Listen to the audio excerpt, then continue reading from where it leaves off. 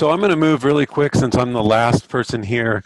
Um, and I changed my title a little bit to Shared Infrastructure Impacts on the Scale of Human Polities. And I'm going to talk a little bit about spatial ecology here. And I think there are some really interesting connections with the talks that have gone on today.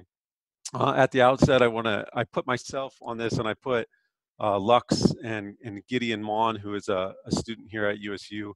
That's because they did a lot of the work collecting the actual empirical data.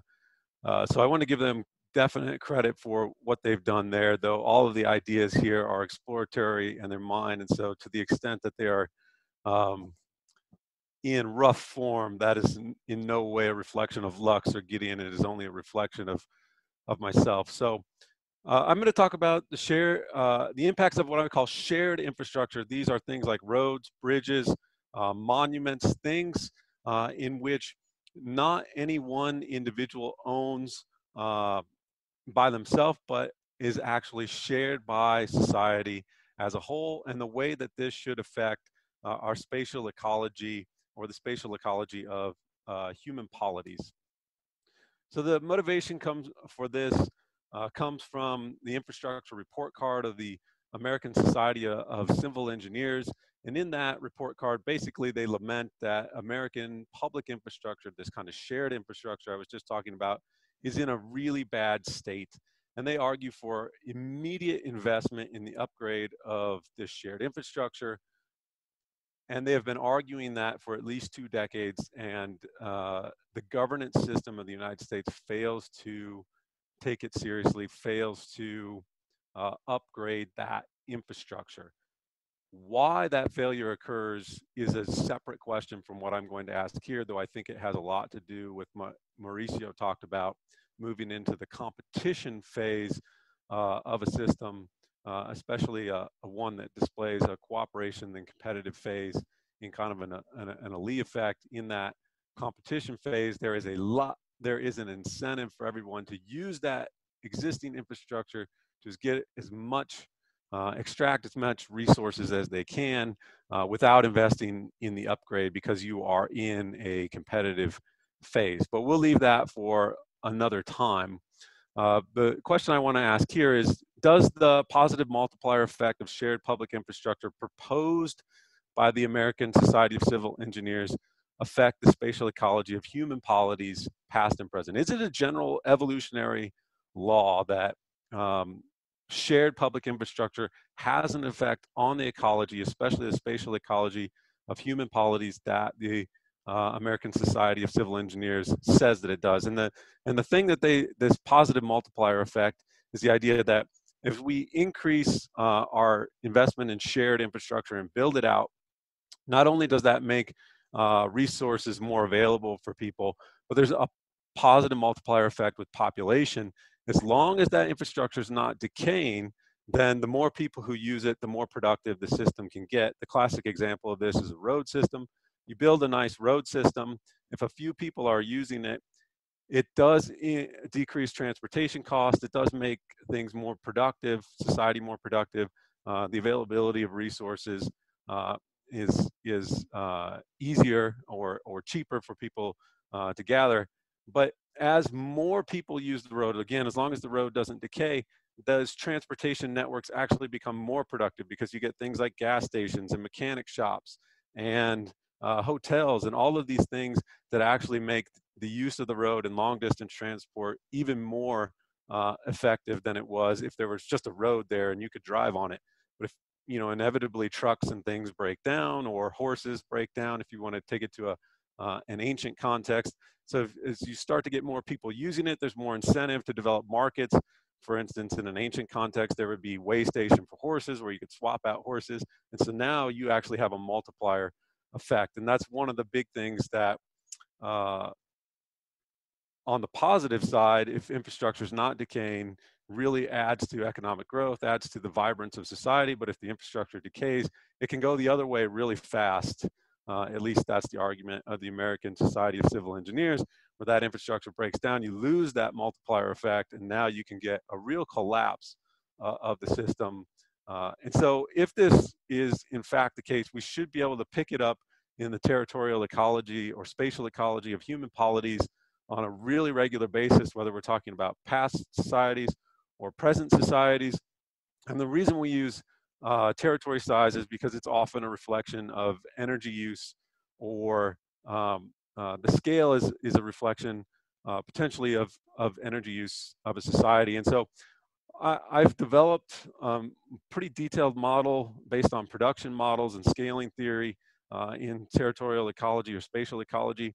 I'm not going to go through all of that here just because uh, of the time constraint, but I'm going to get to the basic equation or regression equation that we can analyze, in which the log of territory size is a function of infrastructure development. This is the independent effect right here of infrastructure that I talked about. And so infrastructure development scales space use per person. And then if you take that, multiply it when you're not in log scale, but here we're going to add it because we're in the log scale to population. So you think about this, each person has a slice of territory that they need for themselves. The number of, take that times the number of people, then you get the total territory size of a polity. But here's the key multiplier effect that we've proposed, or that has been proposed, and that is that when you have the development of shared infrastructure, again, roads, sanitations, you can think monuments that bring people together, facilitate cooperation and social capital, that actually interacts in a positive way with population size. So as population size goes up, the availability of energy actually goes up in the system because population, that infrastructure gets more productive. And so that should actually increase the slope of the relationship between population size and territory size. So if you look at this in predictions in graphical form, I'm going to ignore just the independent effect of infrastructure development, shared infrastructure development, and just focus on this interaction effect.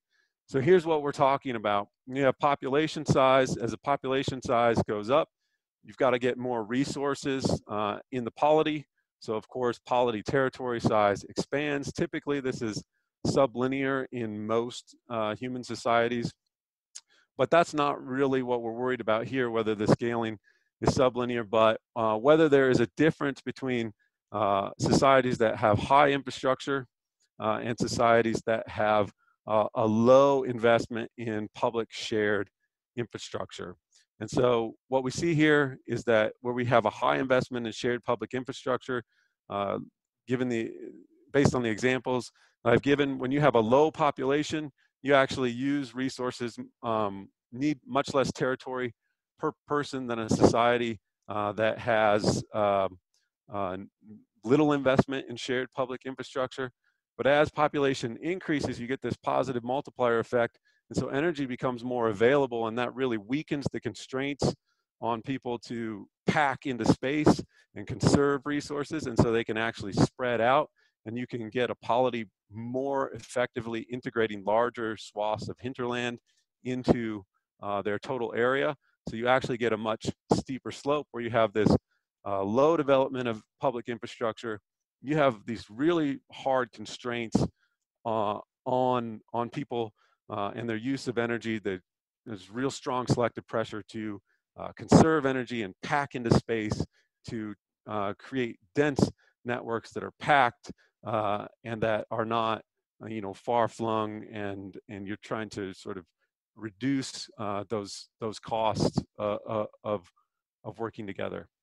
And so this is the basic prediction. So we can look at this very simply with modern societies, look at the scaling relationship between population and the territory size of modern societies controlling for infrastructure development, and see if we get this interaction effect that we expect. We can also look at it in ancient societies using the Cheshat database that was developed by Peter Turchin and colleagues, who Lux has just published a version of that database in which they have made several improvements to it. And so we can use both of these data sets to see if we see this effect of the development of infrastructure on the territorial ecology of human polities. So first we'll look at modern human societies, modern polities. We have the natural log of territory size on the y-axis, the natural log of population on the x-axis. This is the output from a regression with our interaction effect, our multiplier effect. The dark blue line is infrastructure development, a high degree of infrastructure development. The light blue line is the lowest degree of infrastructure development. And you can see it matches our theoretical predictions quite well. We have a lower intercept here with high infrastructure development. Small countries use their territory more effectively, but as population goes up, your energy is becoming, in theory, more available, weakening constraints to really pack into space. And so you get this steeper slope here. You actually see this multiplier effect, whereas you have a more shallow slope among countries that have less developed public shared infrastructure. So we go to the SHESAT database. Again, this replicates exactly what you saw on the last graph. We're just looking at polity centuries from prehistoric societies, and we see the exact same infrastructure pattern: high infrastructure, steeper slope; low infrastructure development, much more shallow slope. So it appears that we can detect this multiplier effect on the spatial ecology of human polities, both in the past and the present. So I'm just going to give you some preliminary conclusions here. Shared infrastructure leads to more tightly packed populations at small population sizes, but less packed populations at larger population size due to lower transportation costs, higher social capital, and a greater availability of energy, really weakening the incentives to conserve energy and really pack tightly into space. And this may be a general law of the spatial socioecology of human polities. And to that, I will add, it's really interesting to see this interplay between current conditions or recent past conditions, the way that Claudio laid them out, and using that as a hypothesis for understanding what's going on in the past. Mauricio is doing the same thing with using the modern industrialization population growth pattern as a hypothesis to see what's going on in the past. And so I've tried to do the same thing here. And I think one of the strengths of our group, in addition to the really strong case studies that we've seen, is we are trying to organically develop this working between the past and the present to identify these general evolutionary processes that are occurring in integrated demographic, social systems, ecological systems. And so I find that to be really exciting. So with that, I will end there, say thank you for your time.